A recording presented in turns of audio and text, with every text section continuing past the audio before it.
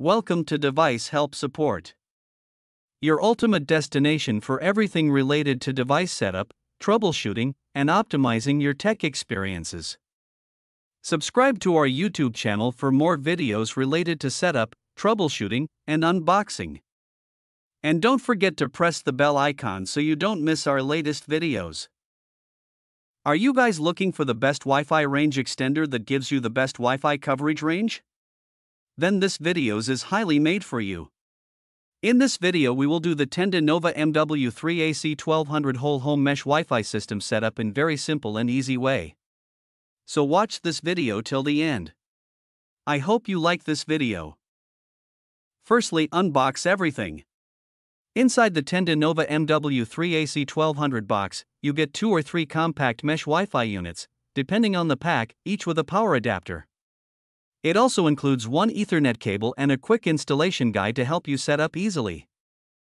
Choose the main Nova node, usually marked as primary, or any node will work.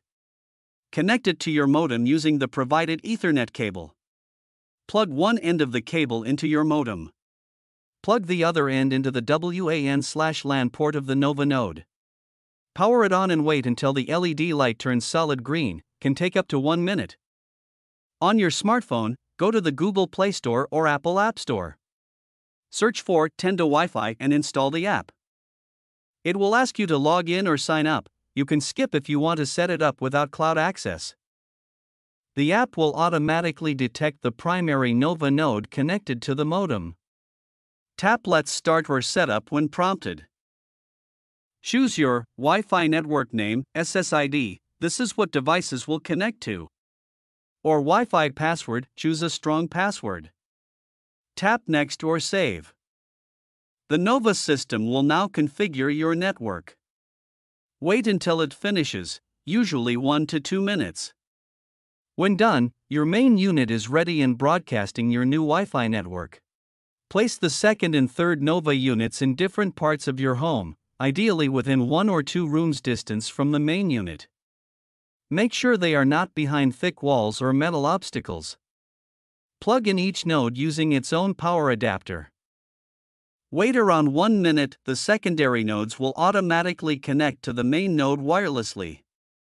The LED will turn solid green when connected. If it blinks or turns yellow/orange, move the node closer to the main one and try again. Now setup is complete. I hope this video will prove helpful for you. If you're stuck in middle of the process, then don't worry. Contact our professional experts at 1-323-507-3713. They will solve your problem as soon as possible. Thanks for watching. Don't forget to like, share and subscribe. Devices Help and Support. And also stay tuned for the more updates.